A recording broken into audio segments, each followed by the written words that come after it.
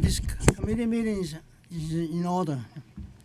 Good afternoon. I'm Councilmember Peter Koo, and I'm pleased to chair the Committee on Parks and Recreation. Today, the committee will be voting on proposed introduction 906-A, sponsored by Councilmember Ydanis Rodriguez. This bill will transfer jurisdiction over Hart Island from the Department of Corrections to the Parks Department.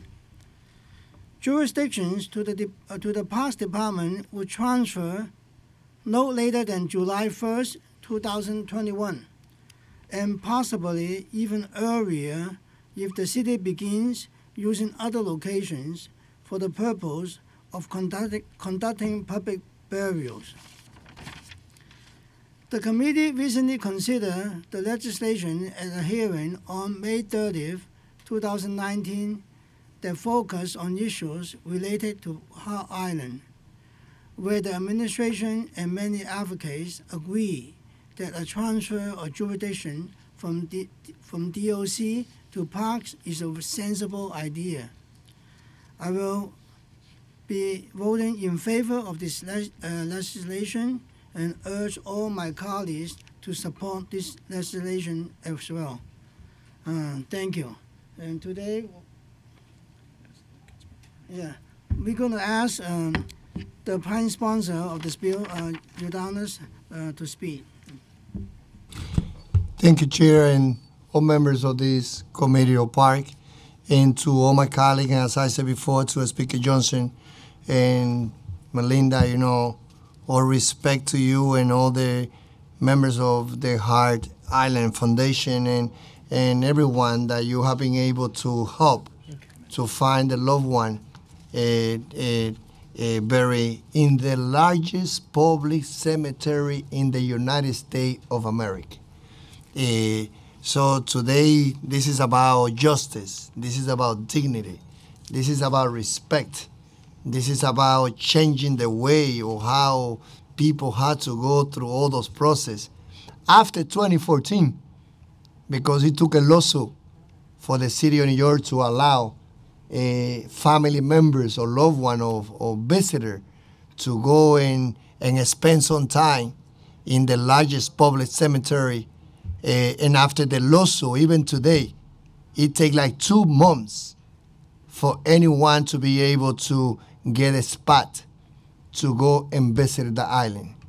And if you are not a family member, you're only allowed to walk to the chapel like 200 feet, and you cannot move from there. But just going there and listening to the names that they have there, you can see who are those people. Who are the 1 million body buried in that island? They are immigrants. They are the poorest. They are the blacks who, after segregation was over, after the Civil War, many white people refused to be buried together with black individuals. And they were sent to be buried in that location. The island also was used for missile. The island has been used for many things that probably we don't even know. And that's why it has been a shame that we are leaving behind that the most progressive city in the whole nation has been stopped New Yorkers and visitors to go and give the dignity and respect. I'm Catholic, and as someone of faith, as many people have different beliefs, we know that after someone dies, you go once in a while, visit a friend, visit the location of the loved one where they are buried. We have been denying the rights, and we have not been fighting it strong enough as a progressive city. So that's why for me, this is a historical day. As a social study teacher that I was for 13 years, this is teaching, learning history. This is about opening a space. This is about demanding that the city of New York will make that place as the Museum of the Deaf, where we should be learning of 100 years of history. They are the immigrants. They are the black. They are the individual who died during the HIV. And we thought that we will be infected if they will be close to us, and we buried them together. And that's why when I went with the speaker and he came back, and I know that not only the chairman of this committee now, but the former chairman also, he worked so hard for this bill. So today is a day of Elizabeth Crowley, who worked so hard when she used to be the chairman of the Fire and Criminal Justice Committee. This is the day of the speaker. This is the day of all New Yorkers who say enough is enough. Most of the cemetery, in this public cemetery, they are on the park in our nation. Probably this is like one of the last one. And I would like to thank the chairman of this committee, the members of this committee, y para mí es un día histórico donde nosotros estamos diciendo que vamos a hacer historia transfiriendo el control del cementerio público más grande de la nación, donde están cuerpos de personas pobres, inmigrantes, personas que murieron durante la época del HIV, de que lo vamos a abrir. Look at the schedule, how often a boat leaves from South Ferry to Governor's Island. There's different time a day. We need to establish the same schedule. We need to open that site. And that's what we voted today. And because of that, I would like to say thank you, Chair, and thank you to all members of this committee. Thank you, Councilmember Rodriguez. Any members on this committee want to speak on this bill? No? I'll just explain my vote. Oh, no. When you vote, okay. Yeah. So, will Council call the bill? William Martin, Committee Clerk, roll call vote, Committee on Parks and Recreation, Introduction 906A, Chair Koo. I vote aye. Cohen. Aye. Levine. Permission to explain my vote briefly. Yes, yeah. This has really been a momentous 24 hours for those of us who care about the future of Hart Island. This is the third committee since yesterday to vote out a package of bills that are going to transform the way New York City buries and cares for those who are marginalized in life. We've passed bills that will change the transportation to the island, that will change the burial process, that will ensure public input.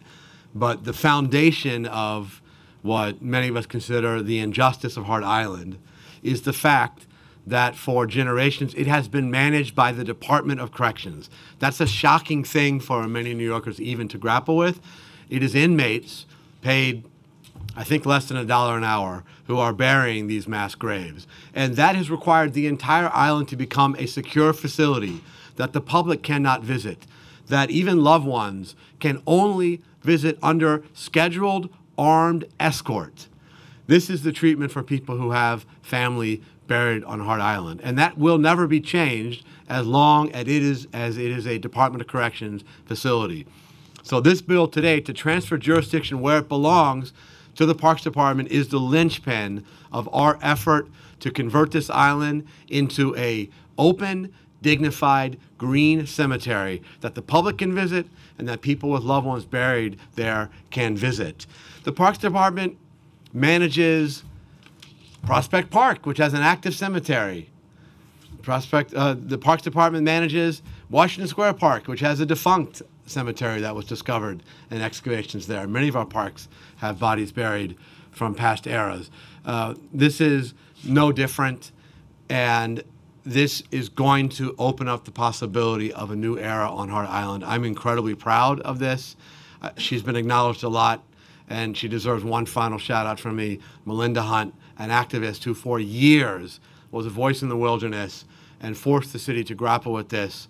This is a great victory. We're not going to do what council members usually do and celebrate and walk away. This now begins what will be a years-long process of capital renovation, of a new transportation network, of changing burial policies. There are going to be a lot of contentious issues here that we are going to continue to litigate and fight for as advocates. But today is definitely a day to celebrate a tremendous victory, a hard-fought victory, and so I will proudly be voting aye. Rivera. I vote aye. Adams. As a proud sponsor, co-sponsor of this legislation, I'm incredibly proud of this moment. I'm incredibly proud of the Transportation Committee and of the Parks and Recreation Committee. This legislation is the beginning of restoration of dignity and hope to numerous families that should have never been put in this horribly compromised position in the first place. I am so very proud to vote aye. Ulrich. I vote aye. Brennan.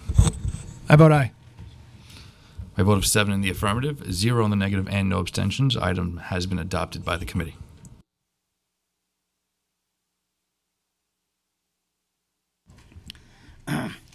The committee will open for another 15 minutes for council members to vote. Yeah.